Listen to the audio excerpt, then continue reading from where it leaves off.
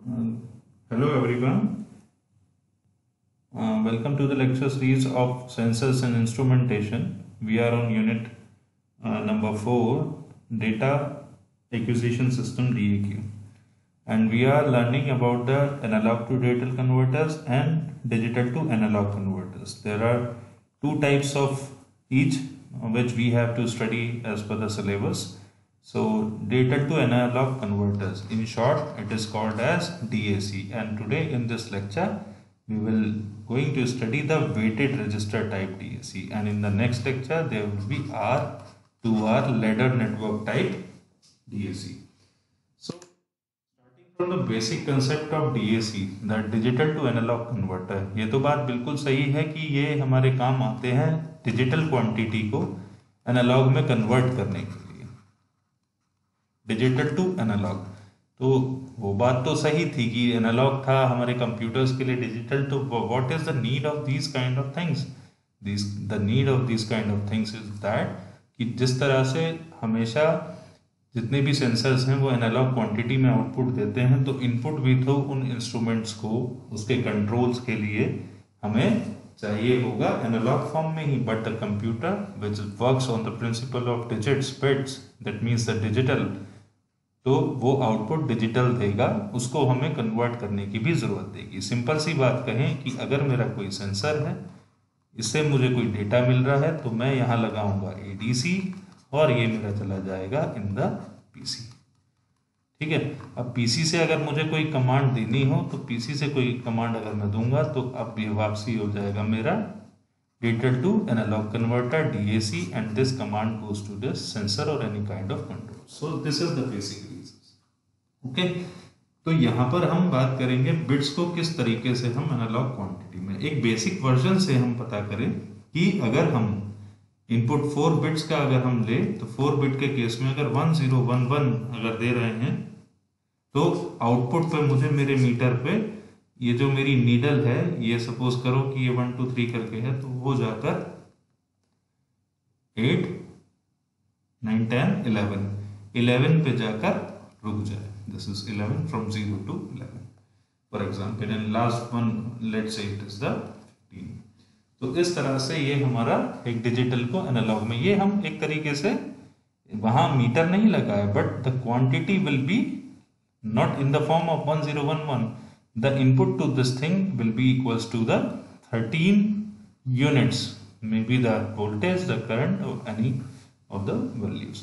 Okay, so this is the basic concept behind the digital and analog conversion, why it is utilized for the sensors. After that, let us discuss about the things in this one, the weighted resistor type. So here we have some digits, we have the analog outputs.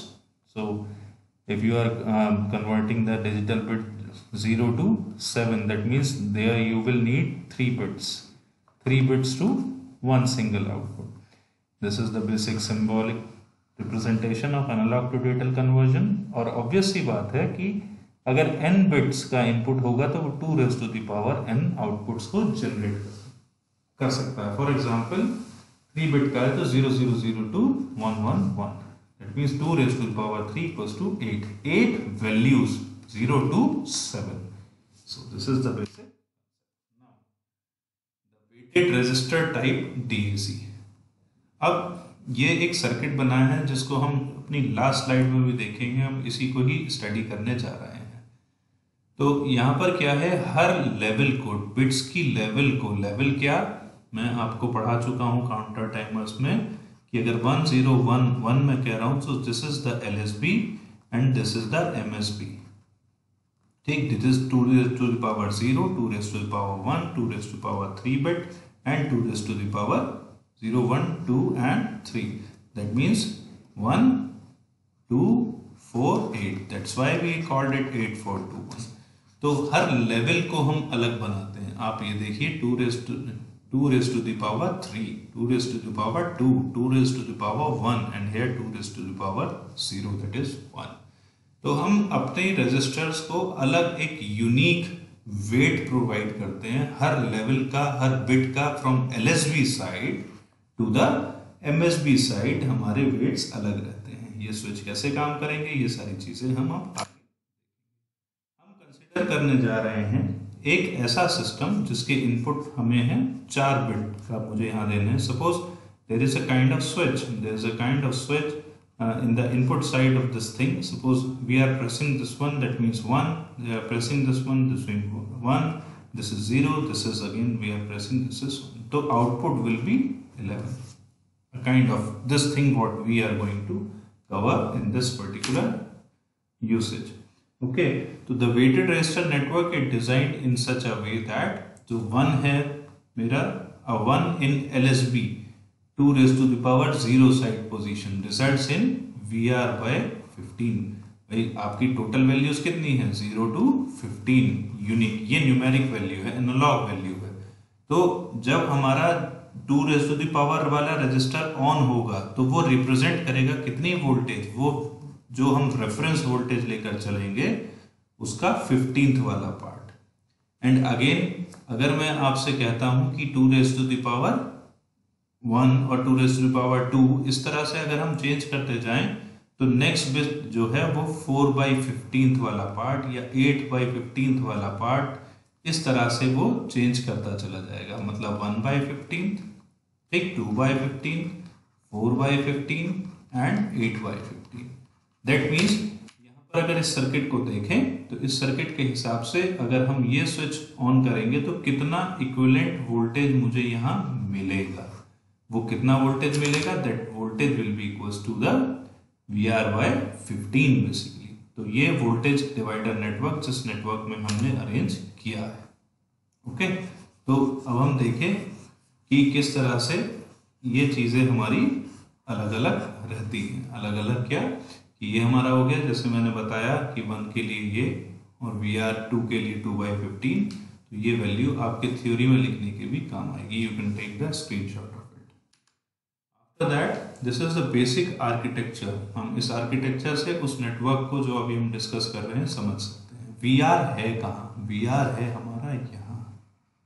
That means हम क्या लगा रहे हैं values 0 1, मतलब यहाँ अगर मैं कहता हूँ आपसे 1 1 0 1, ये जो बात बार बार मैं आपसे बोल रहा हूँ LSB साइड से अगर देखें, दिस इज LSB, तो 1 1 0 1, ओके, 1 1 0 1, तो 1 1 0 1 अगर मैं इसको लगाऊंगा तो 8 2 1, मतलब 11 यहाँ आउटपुट मुझे 11 दिखना चाहिए।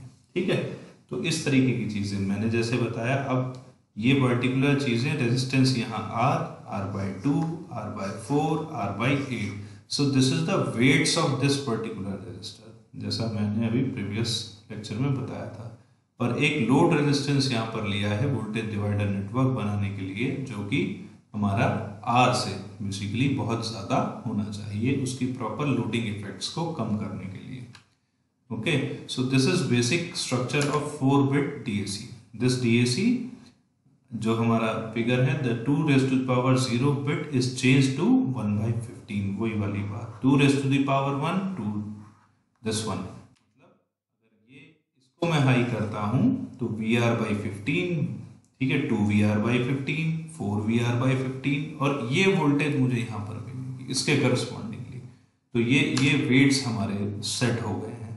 These 4 voltages are added together to form analog output। और ये अपने हिसाब से जैसे बार बार 1 1 0 1, तो ये वोल्टेज 1, वोल्टेज 2, वोल्टेज 3, वोल्टेज 4, यहाँ पर वोल्टेज नहीं काउंट होगी, तो उस हिसाब से आउटपुट मुझे मिलेगा। Where R0, R1, R2 and R3 form a voltage divider network, जो हम अभी बात।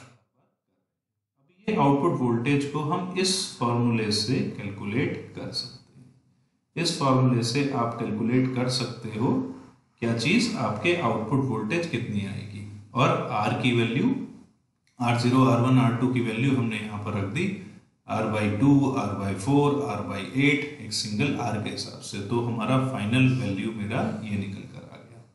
ठीक, अब इस चीज को वेरीफाई कैसे करें कि हाँ ऐसा हुआ जो आप कह रहे हैं वैसा हुआ। तो हम एक एग्जाम्पल केस कंसिडर करेंगे। लेट अस से द इनपुट इज 1 1 0 1, ठीक, this is LSB and this is MSB, okay, and let से R equals to 1K, R equals to 1 kilo, okay 1 kilo ohm हम आप आर ले रहे हैं. Now calculate the value of we not.